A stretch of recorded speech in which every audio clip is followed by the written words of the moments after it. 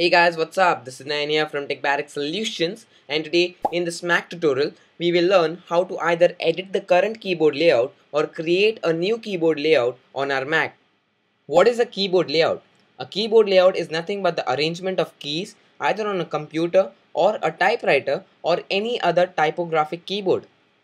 The keyboard layout for different countries is different. Let's take some examples. Over here, we have the United States keyboard layout and also the United Kingdom keyboard layout at the bottom. Now there is very minor changes in both the keyboard layout. In the UK keyboard layout, we have some extra states and the enter key is a bit bigger. The major changes in keyboard layout comes in different countries apart from, you could say UK or US, because the other countries have different languages. A good example would be the Danish, which is used in Danish keyboard layout, which is basically used in in Denmark or any other Scandinavian countries.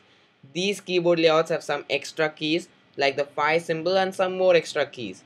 Now if we have a more closer look at a particular keyboard layout, we have number of states in a keyboard layout. Now states are like, if you press a single key, the output is something else. If you press two keys, the output is something else.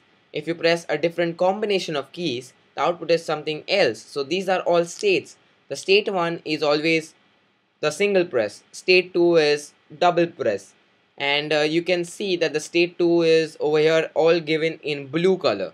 And we have a state 3, state 4. They are all different combination of keys.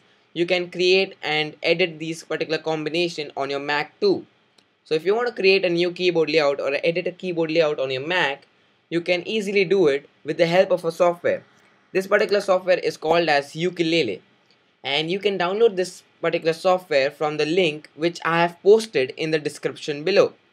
Download the latest version, that is 2.2.3, which is currently the latest. Once you download this particular file, you will have a DMG file on your desktop or wherever your download folder is. So just open this DMG file. Once you open it up, just transfer this particular application to your application folder on your Mac. So we have the application, that is ukulele.app. Just drag it and drop it into your application folder for Mac. Since I have this particular application already on my Mac, I'll just replace it. So once you have installed this particular application on your Mac, just eject the DMG file first. Before opening the Ukulele application, go to System Preferences, go to Language and Text, go to Input Sources, and make sure Keyboard and Character Viewer is selected. Make sure that Show Input Menu in menu bar is also selected. And once you select this particular option, you will have this particular input menu from where you can select any one of the keyboard layouts which you have selected from the input sources in your system preferences. Now open Ukulele application.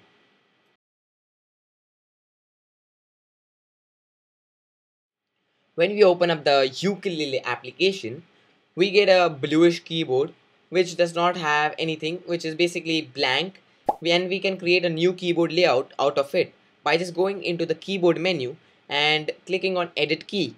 Now we have two options, either press or click the key or enter the key code, which may be Unicode or some other format or standard, but I would rather love to click or press the key. So I'll just click on OK, and then now I need to click or press the key. As you can see at the bottom it says that.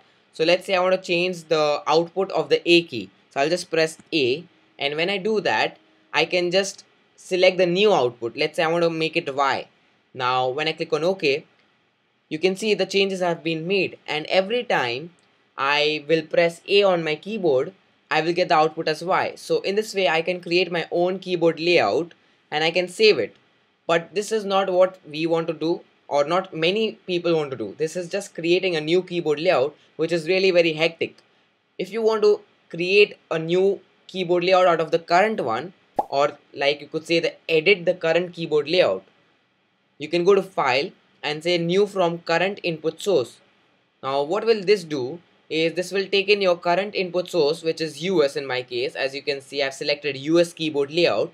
So it selects US, and now I can edit this particular keyboard layout.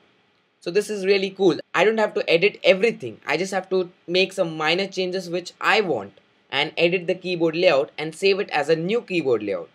So let's say I'm in India, and when I do Shift+4, you can see I get the dollar sign, and I don't want the dollar sign. I want the rupee sign, which was launched in 2010, and I would like to use the rupee sign because I live in India and we deal with rupee. So what I can do is I can go to keyboard and I can say edit key, and then I can say press or click the key. I will press Shift 4, and then I will go to the character menu and then say show character viewer, and over there I will go to the currency symbols, and we have the rupee symbol over here somewhere. I just can't find it. Okay, leave it. I have it in my favorites, however. So this is the rupee symbol. Now what I'm gonna do is I'm just gonna drag it to this particular menu, and I get the rupee sign, and then I click on OK. Now when I click on Shift+4, I get the rupee sign. So I have edited my keyboard layout. Now my task is to change this keyboard layout's name. So I would go to set keyboard name, and I will make it India, or let's say Indo, because I already have a keyboard layout which is named as India. So I will just name it as Indo for the time being.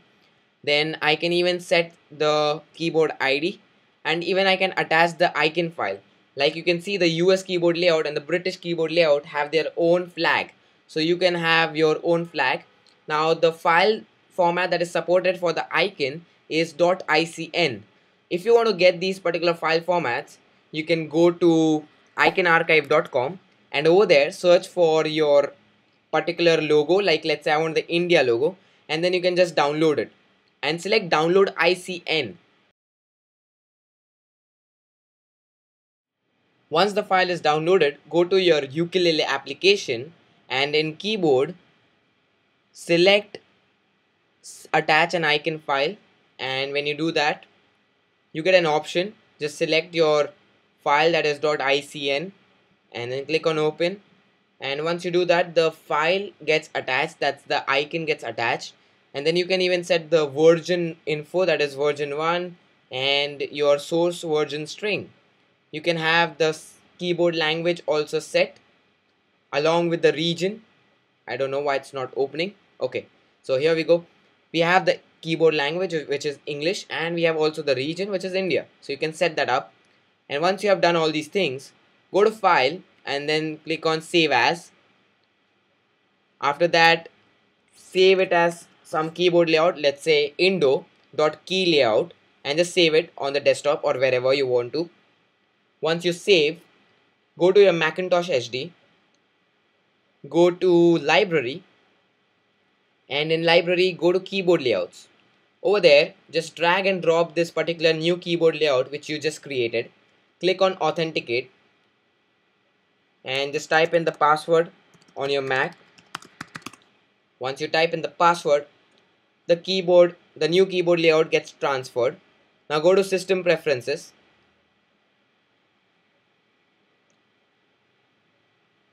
In system preferences, go to language and text, go to input sources, and then just select your input source, that is Indo, which I just created. So over here we have the Indo new keyboard layout. So once I select it, now I can just browse my new Indo keyboard layout from my menu bar, and I can just select it, and we just changed the Shift+4 button. So let's try it out. It works. So that's how you can create or edit the keyboard layouts on your Mac and even use it. So that's it with this video, guys. I hope you liked it. Please rate, comment, subscribe, and visit techbarrack.com.